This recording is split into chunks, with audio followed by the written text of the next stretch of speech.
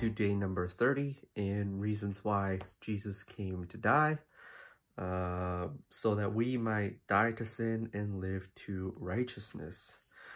He himself bore our sins in his body on the tree, that we might die to sin and live to righteousness. 1 Peter 2:24.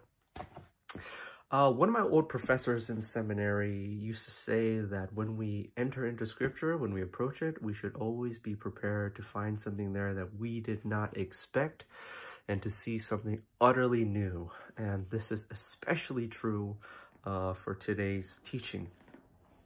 Now, today's teaching is deeply connected to Romans 6, where Paul preaches the fact that we have already died, explicitly in the past tense, and this is much clearer there because he expands this. So this should be very strange to us. How can Paul preach to us and say, you who have already died, especially when we feel very much alive and seem to be moving around in this world, acting normally? So the natural question is, what do you mean that when did this happen? And he explains that this has happened to us in our baptism, because in our baptism we have died with Jesus Christ, and there we receive his promise that we will be raised with him to life. This is extremely important, why we should hold a high view of baptism and always be returning to our baptism as a source of comfort. Now, what does this mean for us? Practically speaking, that we are people who are literally dead walking. It means that sin's power against us no longer has any hold on us, that sin can no longer accuse us, that it no longer has the final word against us. Think about it this way.